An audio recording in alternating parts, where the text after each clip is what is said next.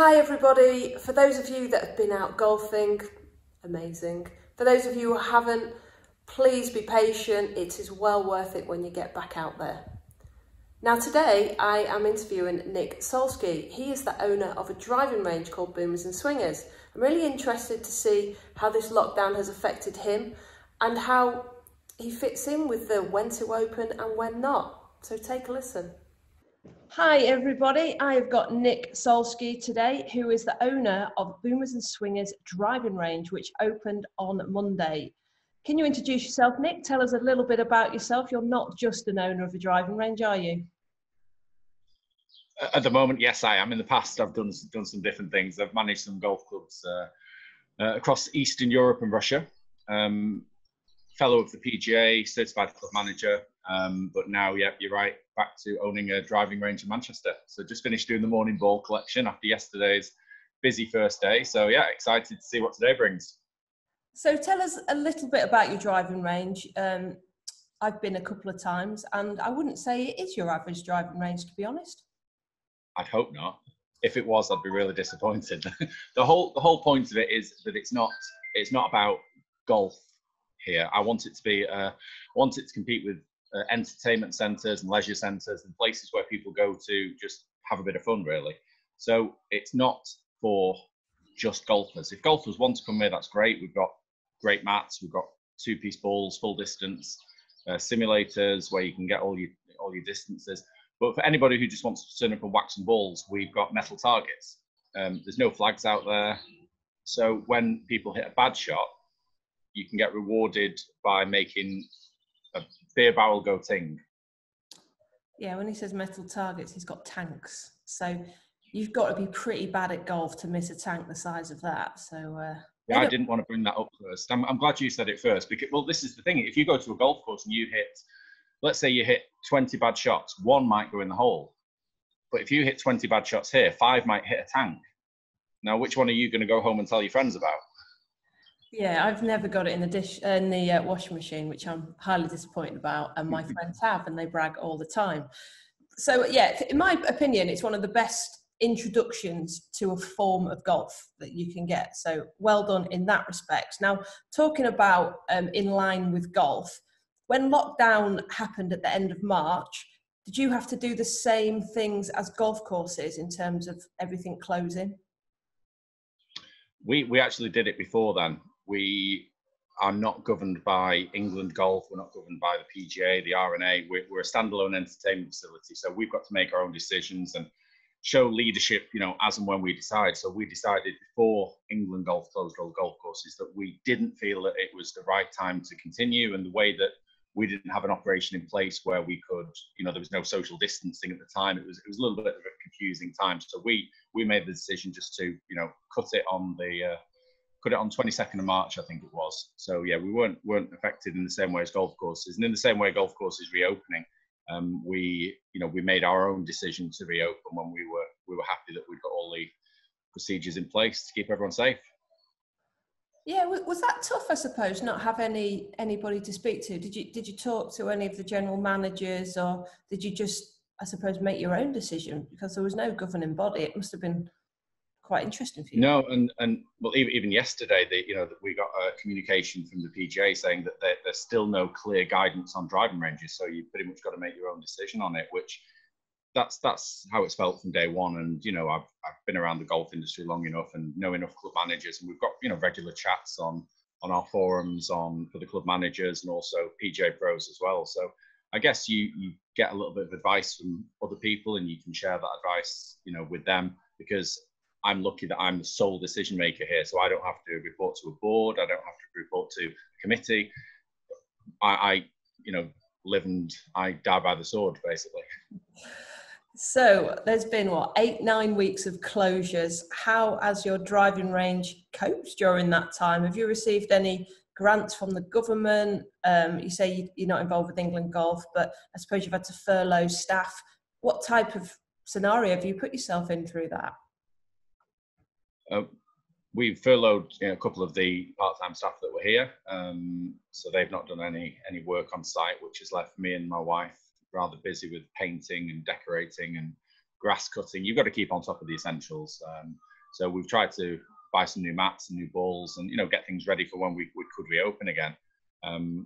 We're very lucky to get the business rates grant from the government, so that's definitely helped pay for the income lost, because March, April, May, it's our 3 busiest months of the year. So we were 50% down in March, even before we closed. So that's definitely helped us through that period. But based on yesterday, we'll see what happens. It's a promising start, and let's hope the golf boom continues for some time. Yeah. So when you say you've done a bit of painting and that, come on, tell us what you've really done. You've gone to town these last few weeks, basically as a one show, haven't you? 100%, yeah. You've got to. There's 15 bays that needed painting. There's the inside of the range needed painting. We've plastered, we've moved desks, we've recarpeted, we've new simulator screen. Yeah, everything that for the last 4 years I've wanted to do, but we've been too busy working. We've taken advantage and really tried to spruce the place up a little bit. We've even got some little decorative trees as well. So our driving range, our grass tee actually looks more like Wentworth than anywhere in Manchester now. So talk to me about the opening. Obviously, I saw some driving ranges are closed, some open on Wednesday. You decided to open on Monday. How have you prepared with the guidelines? Describe the difference in entering your driving range now. I'm very lucky because my wife's a scientist, so her facility is, they've got some fantastic health and safety people. So I've been spending a lot of time listening at home to her when she's on her Zoom meetings and Microsoft Teams meetings about how their preparations are. So I've tried to go above and beyond on what would be necessary. So there's a one-way entry and exit system now at the front where we didn't have that before. We've got obviously the lines outside on the ramp coming up so that people have to queue before they're invited into the shop. There's no, they don't touch the baskets. Unfortunately, they can't touch the red button either, because our balls are dispensed by a big red button that you bang and you get 50 out, because we do unlimited balls. So, people come and help themselves all the time. So what we've had to do is say to people, pay by contactless, walk to your bay. We'll bring the balls up to you, serve you, and then leave them to it. Yeah, so I suppose they can't go on the simulator because that'll be inside. They can't rent clubs anymore. And no, none of them. Yes. Yeah, so how has it been? How was the first day? It was really good. Really good. It was very diverse. That's the word that I said last night when I went home to my wife. It was, I've watched golf courses open last week, and yesterday we saw a lot more of the, let's say, non-regular customers. Really, we had lots of new people coming in, which is great, and it wasn't just your average white middle-aged guy, driving a Jag, the stereotypical like golfer. We had lots of ladies in yesterday. We had ages ranging from 7 years old all the way up to probably 80. So it was a fantastic diverse mix of people who came yesterday, and that's what we aim to do here. We're not looking for one demographic of customer. We want to be open to all. And did everyone behave with their social distancing? They didn't have a chance not to. Yeah, they did. Yeah, everyone was very, very cautious and very respectful to each other. There was still the interaction between people, on bays next to each other, which is absolutely encouraged. The mental health is just as important as the physical health when you come to driving ranges as well. And having a chat on the bay next to the person on the bay next to you and giving them a couple of tips and keep the head down and keep the left arm straight and keep your right knee bent and all these things they like to tell each other. They still did that, but they kept the distance away. So yeah, it was good to see the social distancing in place, but also still the interaction there. Yeah, I think the atmosphere, it must be nice to see it come alive again. Absolutely. Yeah, no, it was great. It was probably about 2 o'clock actually. I came outside and it was, because I've been looking at an empty driving range for the past 8 weeks. It was good to see every single bay full, people whacking balls flying everywhere, some into the canal at the back, some into the field next door, some even into the skip, which was nice as well, hearing that sound again. And yeah, it was good to see the place alive. Yeah. And I suppose also it's good if you are a past customer to think, oh wow, it's changed since I've come back. I suppose a lot of golf courses aren't in the state that they need to be because they can't be because of all the furloughed Yeah. staff. But your driving range has stepped up. It's got brand new mats. It's got brand new golf balls. So there's a definite change, which is great, and hopefully people will come back from that. So with your sorry, no, we had to do that. There's no way that we could stand still, and this is where we're in a lucky position compared to golf courses. There's only so much you can do to a golf course. They couldn't add in another 9 holes. They couldn't add in extra bunkers and tees and greens. They couldn't really dramatically change their existing product. But what we wanted to do is enhance it, because when people walk through the door now, we're not looking at them as a customer who's just going to come for one visit. I've got to think about what's going to happen in October on a rainy Tuesday. What are they going to do? I need them to come here. I need them to come and whack balls under a roof. So I need to think of them as a long-term customer. So I've got to invest in the product and really sell the brand to them so that they keep coming back even when it's raining and cold. We've got to develop that habit, I guess. Yeah, I saw that it rained last night and I was quite excited, which is a bit sad, I know. Talking with your general manager head on, there's no doubt that golf is in a great position now, as it's one of the only sports and activities that people can go and do in a family or even just do in general. What position do you think that they're in, and how can they, take advantage of it, the golf industry? The words that you've used worry me a little bit, because when you said golf is in a great position because it's the only sport that's open, is that the reason why golf's doing well? That really, it does concern me. There's no competition at the moment from any leisure activity. It's very easy to get into habits, and I think over the last 8 weeks, cycling and walking and jogging is really, people have built that into their regular schedule. They every night at 6 o'clock, do they go for a bike ride? Yes, they probably do.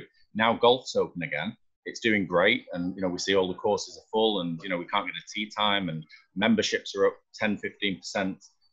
How does that sustain when everything else opens? The governing bodies have done a great job lobbying, the government to try and open golf first. And I'm really pleased that it did open first, because what would happen if it opened at the same time as everything else?